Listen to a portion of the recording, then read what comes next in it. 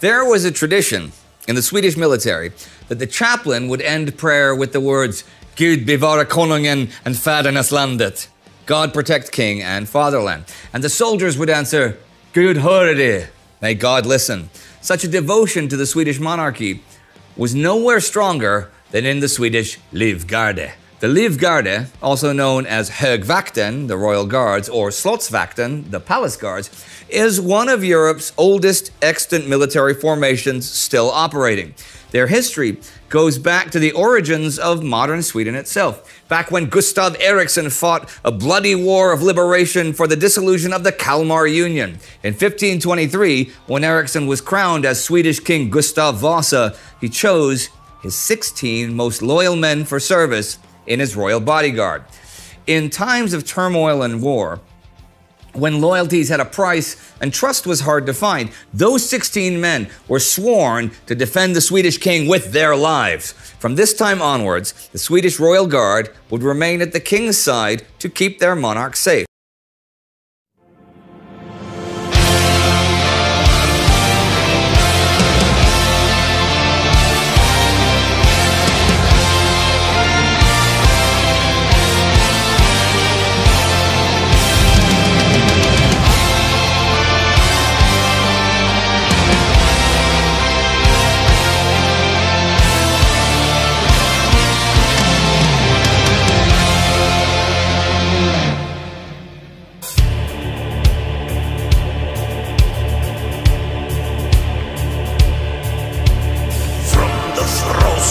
North they came, fought for founding fathers' claim. It was then their tale began.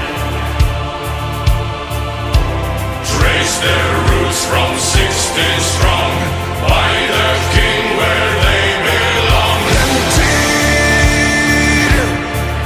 the king, wherever he goes, near or far, they are close. For the king of Sweden they lay down their lives. For the Swedish crown they stand, by the king at his command. 500 years for the fatherland, marching across the belt, crushing low at Narva, deathly guarded our royal God.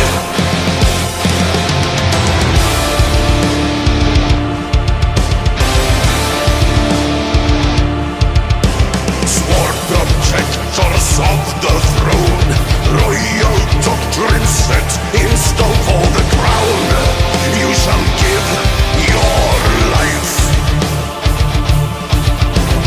By traditions from the past, Swedish soldiers stand steadfast. Be freed, holy street. And if one should fall, yet another heeds the call. For king and for country they lay down their lives.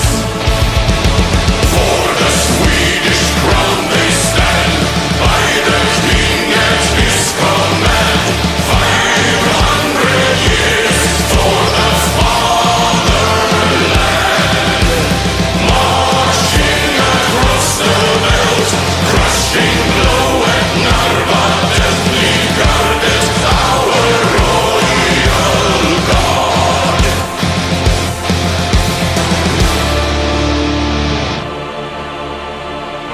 För Sverige i tiden, dit konungen går.